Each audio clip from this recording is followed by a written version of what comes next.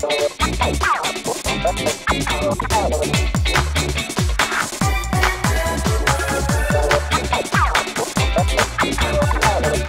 this is Joey, here with this week's Trending Web Topics.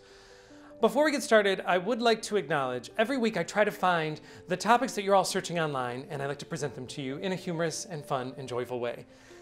It would be impossible to talk about the topics that are trending this week without mentioning what happened in Boston at the Boston Marathon.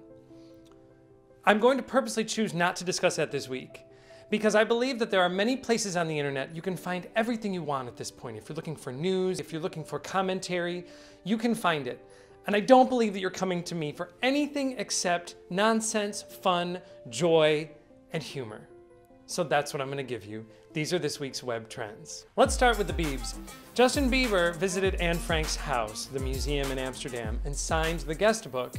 Truly inspiring to be able to come here. Anne was a great girl. Hopefully she would have been a believer.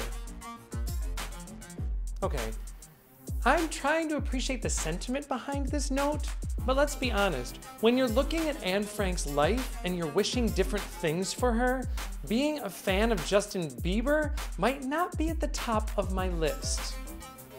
It should be said, though, that the representatives from the museum came back and actually were pleased and supported Justin's note.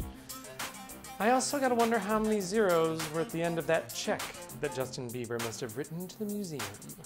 I'm just saying. Twitter has launched a new music app called Twitter #music. Or maybe just calling it Twitter Music. I've never heard it said out loud. It's brand new. What it is an app that links music to your Twitter account. So basically, you can get music suggestions from your friends. It's actually turned out to be a pretty cool app, and what it's gonna do for the music industry is pretty huge because you don't necessarily listen to the music through the app, but it does let you link to go buy the music. So all the artists are still getting their same money, which is nothing, and you're gonna start following more of your favorite artists. So this pretty much looks like a win-win. Ooh, there were some rumors this week that the cast of Friends was going to reunite for one season on NBC, and that rumor proved to be completely false. I mean, there's a part of me that would have been excited to kind of see the whole cast reunite, but then when you think about what each one is doing individually right now, I mean, Courtney Cox and Matthew Perry have their own primetime shows right now. Jennifer Aniston has revived her film career. Lisa Kudrow is still doing hysterical stuff with her web therapy show.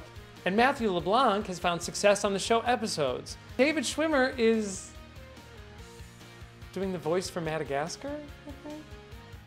Sorry, David, this could have been pretty good for you. You guys, Amanda Bynes. What's going on? Do we need to organize some sort of an intervention? She's now taken to tweeting photos and a crazy ass video of herself getting ready. I think the video is called something like me sucking on a warhead while I'm playing music, getting ready to go out and do crystal meth. I mean, I don't know what was happening in this video, but just take a look. Is this the same girl that was in that cute little the Nickelodeon show, and then she was in that He's the Man? Is that the movie? She had some cute movies when she was young. And now look at her. She looks like Hatchet Face. There's a new YouTube trend called the Condom Challenge. This is actually people are shoving a condom up their nostril and then pulling it out through their mouth.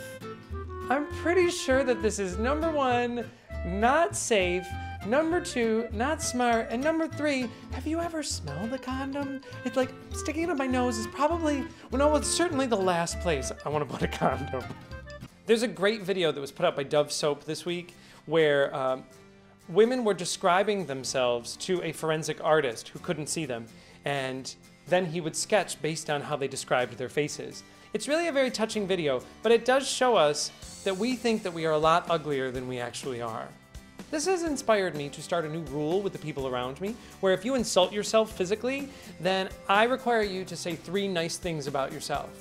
For example, I've got great eyes, I got killer legs, and I have a very distinct smile. Joey, you didn't insult yourself. I don't have to. All right, so that's it. That's what's trending this week. Listen, people, it's been a tough week. Let's hope for better stuff next week. Take care of each other, take care of yourself, and more importantly, take care of me, okay? Like or share or click. It's good. I'm done. Turn this off. This is a hot week. This is tough. But I'm gonna keep on going. Cause listen, it doesn't have to be good. It just has to be weekly. What if that's my catchphrase? Isn't that sad? How about that? We're gonna need a new graphic back here. All right, that's it. I'm done. This is crazy. I'm out. I'm out.